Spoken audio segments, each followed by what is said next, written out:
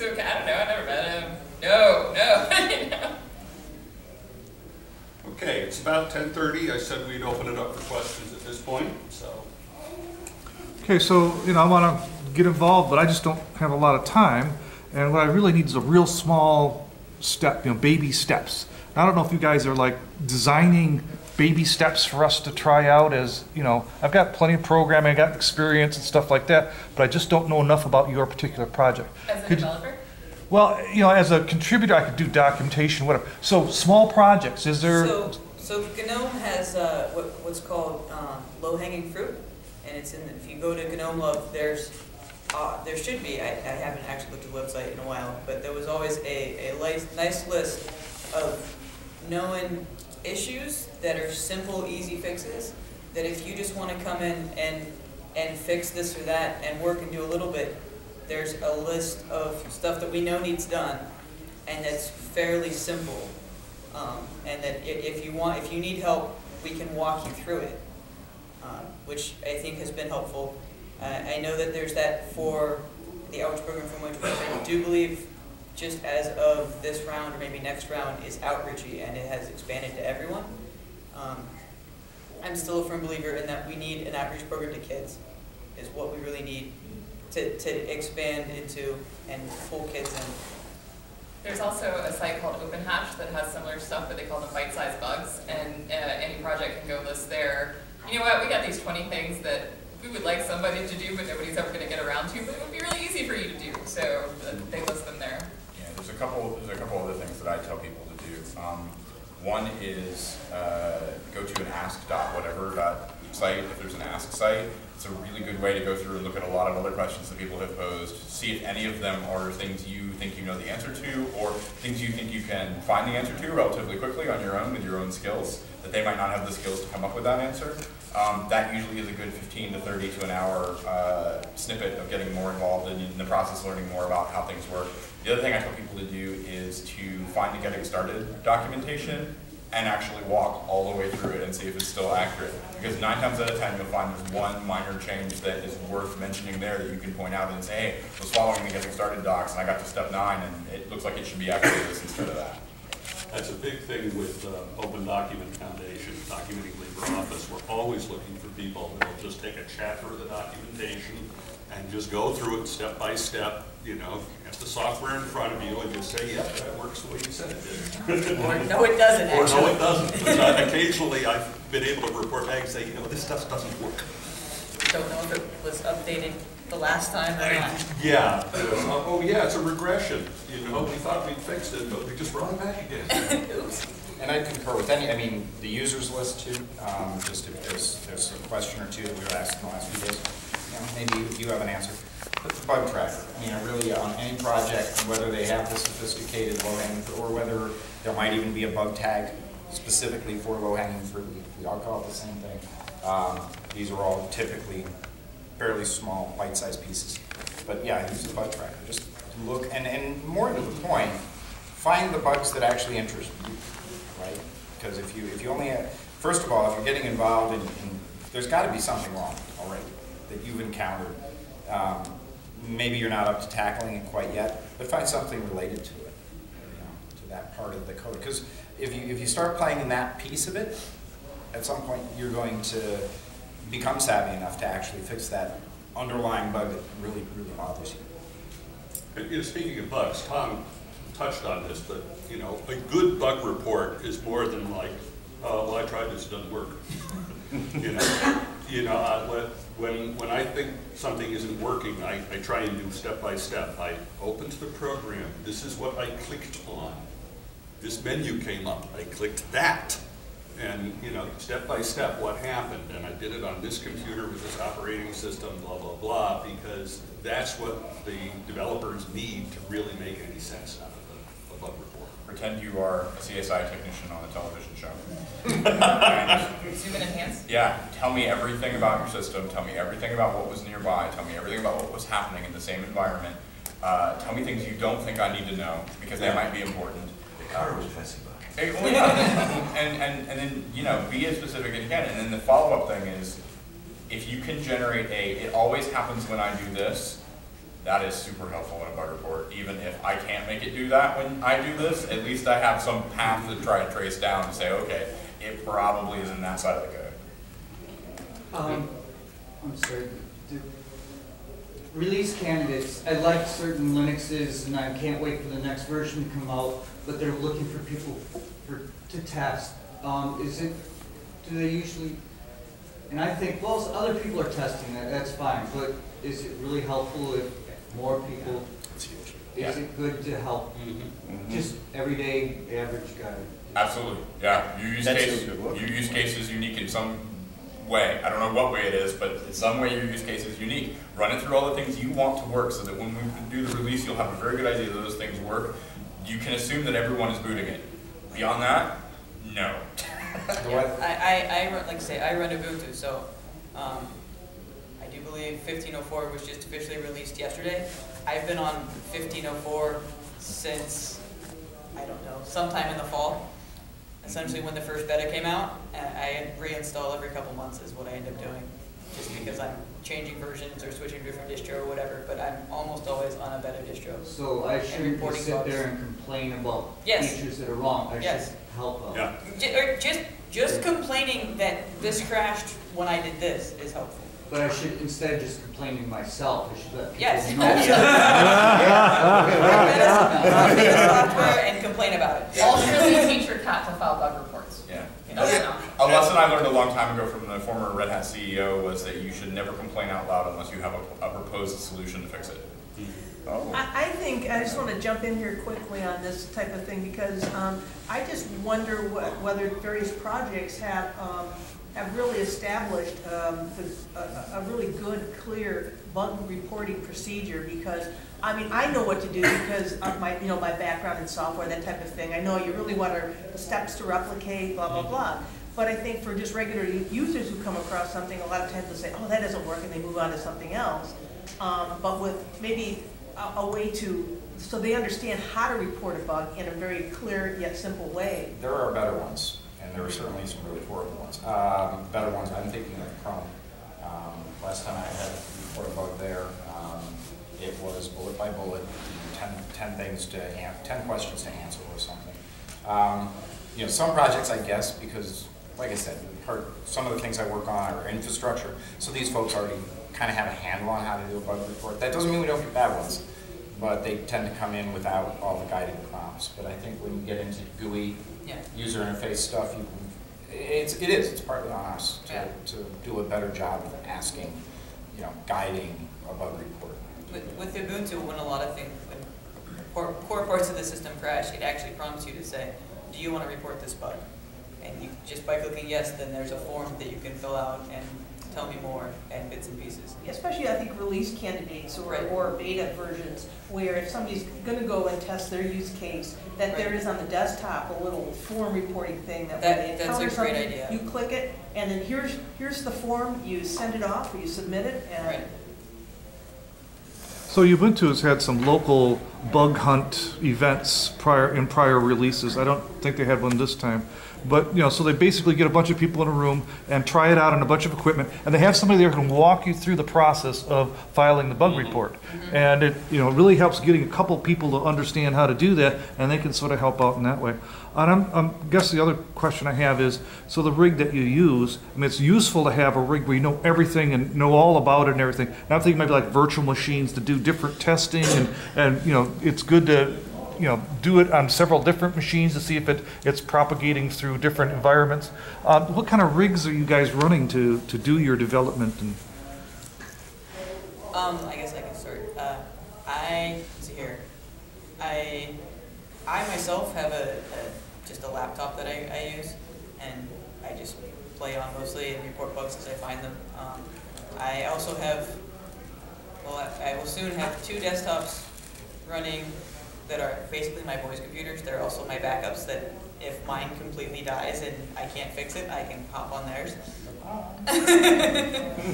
And my husband has a laptop that's actually identical to mine, and I do believe he's on Ubuntu 14.04.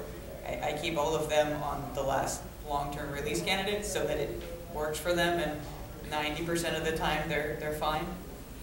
And then I can play on mine and break things at will. Right. I was just going to laugh. The laptop over there has got 9 or 10 different VMs right now. Unfortunately, I can't do anything cute like Docker or whatever. It's everywhere from Solaris to three versions of Windows and 4 versions of Linux and Solaris x86. So, but I think that, yeah, it does. It really does. I think one of the sad bits, though, is that, and you ask, what kind of rigs are we running? I think that's the important point. It comes back to the question you asked. Yes, test. I mean, yes, participate, because we don't have. I mean, we're a dozen developers on a given project. There's no way our machines could represent everything that everywhere it's going to be rolled out, and with every combination. That's the other thing that I got a kick out of is when you're building a kernel or something, or you're dealing with the Apache web server where all of these loadable modules might be there and they might be absent, and everybody is trying to accomplish something different. Nothing beats the array of different environments, different unique scenarios that exist So there. if I tend to have, and I've got a history of using old computers, you know, so I have a couple if of I those. keep having the same problem over and over with different systems and all this, it's possible that developers have never even seen this problem because they've got other machines. Absolutely, that's what one of my boys' computers is. Let's see here. It was my high school graduation present, so it's from 2002, and it still runs Ubuntu just fine. And so my 5-year-old, they mostly just play Flash games online, so that works for them just fine. It also works as a great backup and a server for me. But I think that's a great point that a lot of the older hardware, a lot of developers just don't use. Which would explain why certain bugs that I personally have Right. never get fixed when I Right. see them. So I Right. should open my mouth. Absolutely, absolutely. Open your mouth and tell people when you have issues. Don't assume someone else is looking at it. That's how the Heartbleed thing got out of hand.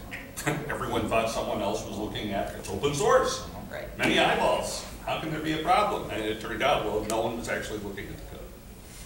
Only thing I'd say to that is before you sit there and open your mouth, search Oh, first. absolutely. Oh, yeah. Absolutely. And if you're running old hardware, run a memory tester before you follow up. I'm sorry, run a what? Memory tester, Yeah. 99% of that. It does this weird thing on my ancient 10-year-old equipment. Your memory is failing. That's why it's being weird. Yeah. And when you do open your mouth, please do it politely. Oh, yeah, I've Yeah. had some of the, If someone trying to ask a question here? Do you think that email lists are effectively a form to keep out the riffraff in some developers' eyes? Because every time I look at an email list, it's like, I'm gonna add that much more list to my work to my email. Keep them out or invite them Yeah. in? No, it's like when I look at an email list, I'm like, I don't want to deal with that. Oh, you mean you think mailing lists exist to push you away as a contributor? It adds more work to an email to me. I kind of, I think I know what you're saying, which is that a mailing list, if that's the only way to start contributing, or that's the primary way to start contributing, it's definitely a major step for me to say to this group of hundreds or thousands of people that I've never met, I have this problem. How are they going to respond? Are they going to respond, especially if I'm reading through the archives and there's all these other people who've been flamed? Why am I going to bother? It's a major hurdle, a major roadblock to contributing, especially, like I say, if that's the main way to start, that's a horrible way to go about it. I don't know that I agree with that entirely. I certainly don't think that any project puts up a mailing list because they don't want people to join it. No. And I think that I've seen plenty of forums where every time I look at the forum, it's just flames in response. And so I think that the problem of people misbehaving, people being dicks on the internet, is independent of the forum communication. Yeah. I don't even think I would argue that mailing lists lend themselves more to that. I think it literally is just, do you want a push or a pull relationship with this community? Yeah. And if you want one, then there's mailing list. If you don't want the other one, then there's forums. And a healthy community will try to have both. A healthy community will try to have mailing lists segmented, so it's not just fire hose. It's users, developers, testers, marketing, broken down into those categories.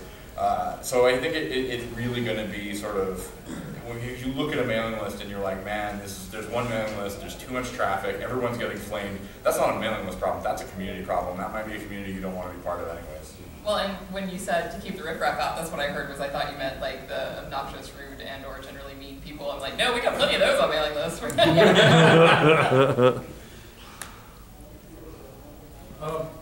of the problems I have to be a QA tester who's good in documentation, and I'm interested in some software projects, but I'm afraid of the fire hose thing. It's like, I can go in there, I can find bugs, and but it's gonna take me hours to work enough to do a quality bug report. And the other issue is that some of these software projects are international, so people, they're in Europe or whatever, and, that exchange is gonna take days just to get back and forth. Sometimes. Yeah, and I'm not sure they see the quality of my work, when I do something. You really have to be in the community and be there over and over for them to start saying that. I think nobody's talking about it, like somebody else just. We do, and it's interesting. In my projects, we're very, very strict about it. We don't talk about the code. We don't talk about the project structure. We on private lists. But we do heavily use the private list, and people are honest. The reason that we use a private list is that kind of the social problem that we were talking about with certain speakers or certain, whatnot. We don't want to share our internal debate about do we need this person in our community, or should we make them a committer? If you looked at these last bug tickets they did, no, we won't all simultaneously recognize your commitment. There is somebody in the project that is, if you're submitting a bug a week, a quality bug a week, a bug report a week, somebody is seeing it. Somebody is seeing it, and that's where the private list comes into handy, because we do get to kick around people's names and say, I'd like to get this person more involved and more active. We just don't talk about people personally. The vast majority of open source projects are so desperate for anyone to come and do anything for them that you'll be noticed immediately if you do good work. It's not the sort of thing where, I'll be lost in the noise, but no. Look, that guy over there did some QA. Don't let him leave the room, lock the doors. Let me come back to the email real quick though. Yeah, if you don't want that fire hose of the email list, consider just using the bug reporting system to discuss your feature report, or your bug report, or your enhancement request. Sure, that's just one. You're going to get all the notifications on it, but that's exactly what you want. You want the notifications only about that one thing.